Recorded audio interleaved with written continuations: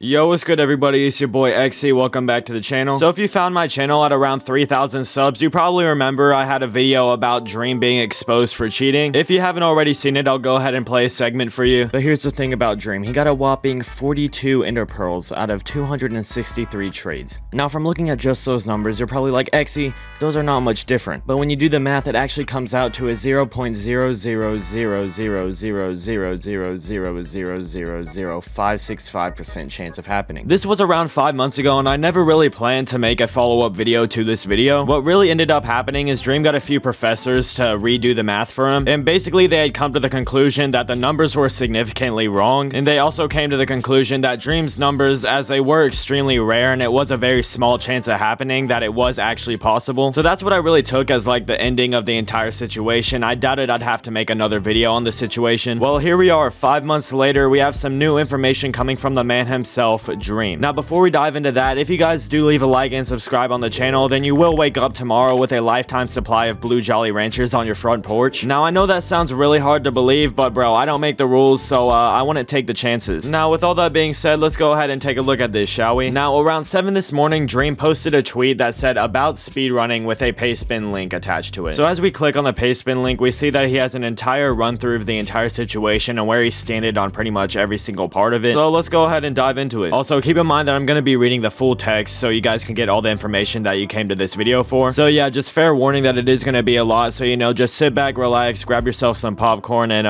let's get into it. I feel like this is something important to talk about. I've been very withheld for a while about it all, and just decided it'd probably be best to let it out so I can feel relaxed a little more, I guess. This will be a very long read, I'm sure. I'm running this in my bath at 4 AM on my phone, so forgive any mistakes or confusing bits. Back in October, November of 2020, for the first time since when 1.16 had been released, I decided to try and speedrun 1.16 to get a decent time. My goal was to get a time faster than 25 minutes, which was a good time and fairly obtainable at the time for me without spending months of speedrunning. We had or were just about to switch to Manhunt to 1.16, and I wanted to get a practice for that and then speedrun for a better 1.15 time because my record on 1.15 had been beaten. After running for about a week, I got a 19-minute time that arguably could have been lower, ironically enough due to bad luck. I started running 1.15 directly after, and a few days later there were some suspicions involving my streamed runs on 1.16. At this point I was cooperative but upset and confused that I was being questioned. I provided all the information that I could and assumed that everything was fine. As chatter grew, I was confused and the numbers didn't look to be in my favor. At this point I reached out to the only Mojang developer that I had contact with and talked for about an hour or so about what was going on. I told him the details and was asking if there was potential for a bug or glitch, and he told me that there wasn't, but said some things about how banning for luck seems far-fetched and that they should improve their system. I definitely see where they're coming from when they're saying banning for luck seems a bit far-fetched, but the issue with this, if I remember correctly, it came out to 1 in 177 billion, and I mean, to put that in perspective, the odds from being struck by lightning in your lifetime is 1 out of 15,000, so you have to be struck by lightning at least 1,000 times to even get close to that percentage. I felt a little reassured but also angry that I was potentially being dragged for absolutely nothing. It wasn't a huge thing yet, but it still lingered in my mind and I couldn't really think about anything other than it. As time went on and many weeks passed, I grew more and more frustrated, convinced that I was being targeted due to the fact that I was a YouTuber and a couple of mods self-admitted didn't like me at all and didn't have many kind words to say. I was an asshole and I lashed out publicly saying that the investigation was a farce and expressing how pissed I was that I was being targeted and that it was taking so long as the mods kept giving me deadlines and then missing them. This was a terribly stupid thing of me to do. I was scared and stressed and did shitty things. I regretted a lot and really wish that I had been able to keep my calm. So yeah, I could definitely respect him for this one, really owning up to his actions. When someone's in a situation like that, it's kind of their instinct to defend themselves, so it does make sense why he did all that stuff. However, I do agree with him that it is better to keep your calm in this kind of situation, but we can definitely see why somebody would get angry in this situation when they feel like they're innocent. Later that month, the speedrun team released a video and a document detailing why my 1.16 runs couldn't have been legitimate based on math and statistics. I admittedly don't know shit about math and statistics. I didn't go to college and I hated math my whole life. At this point, I felt complete fear as I felt like I had been publicly smeared in a way that I had no clue how to respond to. I didn't understand the math and I didn't understand why I had been left in the dark for so long only to have a video dropped randomly on me right before MCC. At this point, I had multiple speedrun moderators messaging me scary things about how it was a shit show and no one could agree on things just before the release, that they were clearly biased against me, and so on. Again, I lashed out. I tweeted about the mods being clout chasers and said a lot of really dicky things feelings. I was pissed, I was scared, I was being an idiot. So again, we can respect Dream for coming out and owning up to his actions, because to be quite frank, most people can't really do that these days. So yeah, just big props to Dream for having the willpower to do that. Shortly after that, someone gave me the idea to hire a professional statistician because I know nothing about math. This calmed me down a lot and it brought me back to a much healthier mindset. I googled and I ended up finding 2 professors and I emailed them both about the situation asking for assistance. Only one of them was able to help. I was looking for help. I told them that I didn't cheat. I just needed a second opinion on the math. Eventually, the professor came back with the conclusion that the mod numbers were off by a significant margin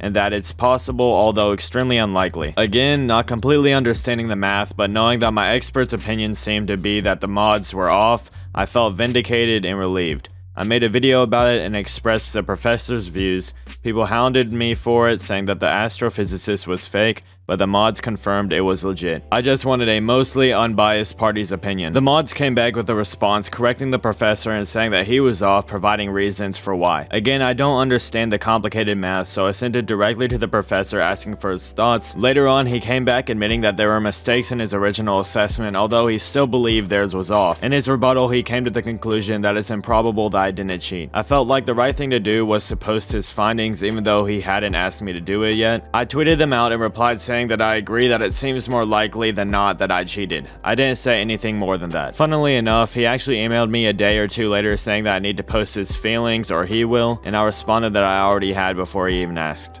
At this point, I was lost. I was fairly confused about the whole thing, wondering what the other options were and exploring the possibilities. As much as I was confident that I didn't cheat, I never explored the option that I possibly did.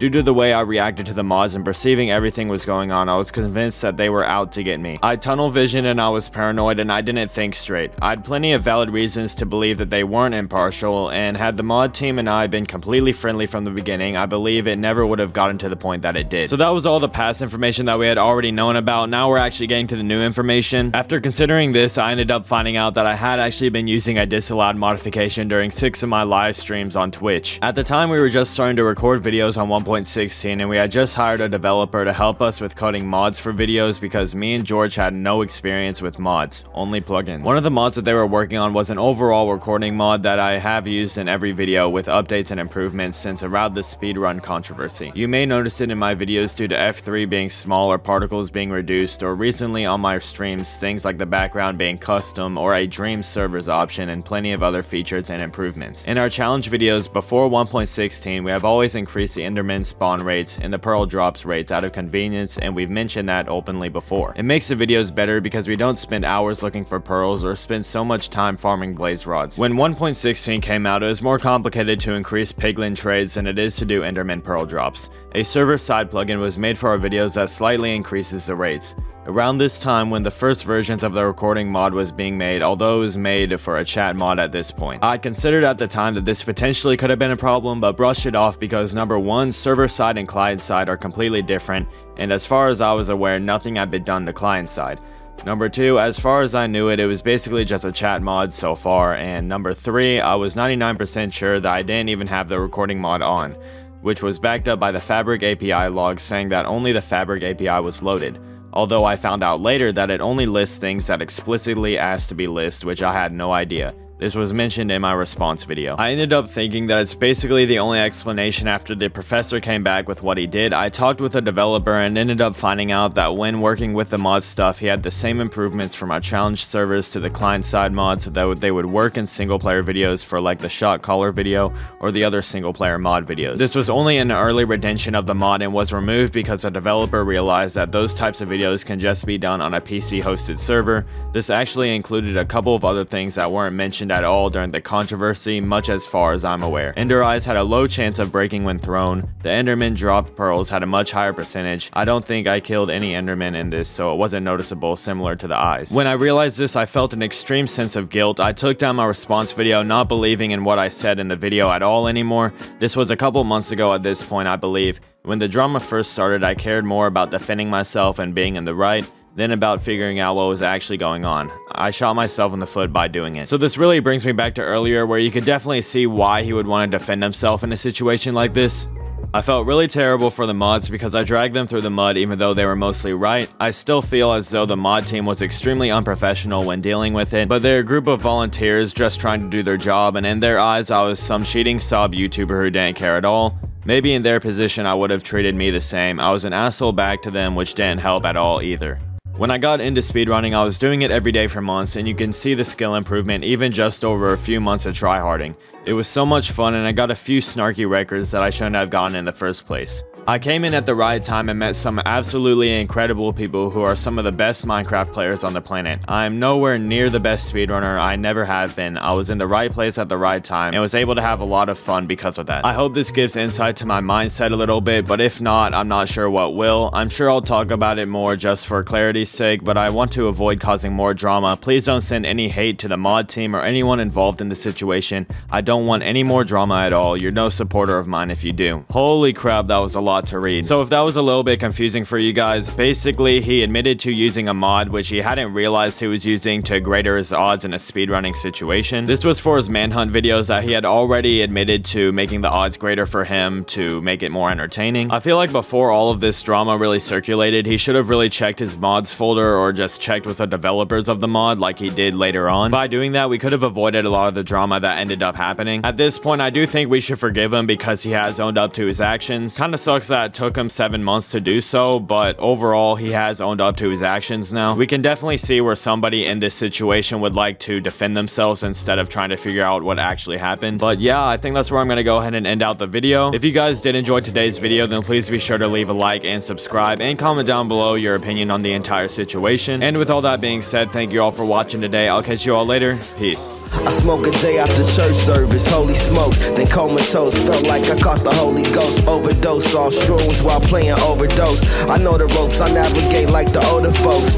Coast to coast like Lonzo Ball. Pockets large, but the combo small. They say less.